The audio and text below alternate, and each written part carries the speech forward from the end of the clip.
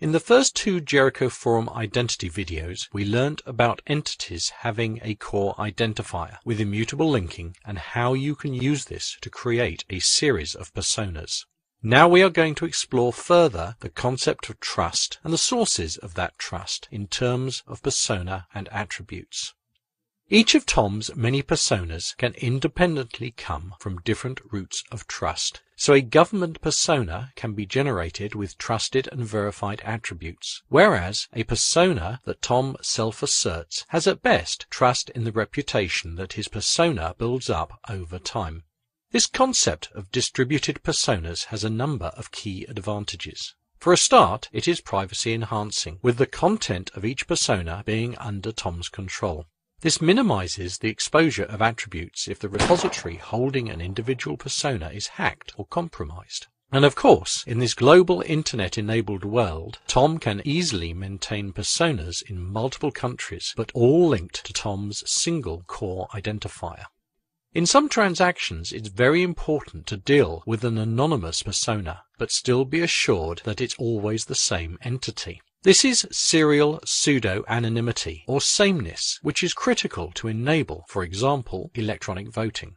Tom can register to vote, creating an anonymous voting persona derived from his core identifier, probably via his citizen persona. Now Tom can vote from anywhere in the world anonymously, but only once. There is no knowledge that identifies Tom as the entity who voted, or more importantly, how he voted. And in countries where it's mandatory to vote and where his failure to vote loses Tom access to some state services, Tom can always go down his identity tree and assert that his persona voted. Tom is using a core identifier linked to his multiple personas. This allows him to assert just the parts he needs, with only those parties having access to the information they need. So let's say Tom wants to buy a large screen TV. He can assert his address in a persona validated by the post office or another address registration authority, assert his credit payment via his credit card persona, and assert his supplier persona, for example in this case Amazon, for the purchase.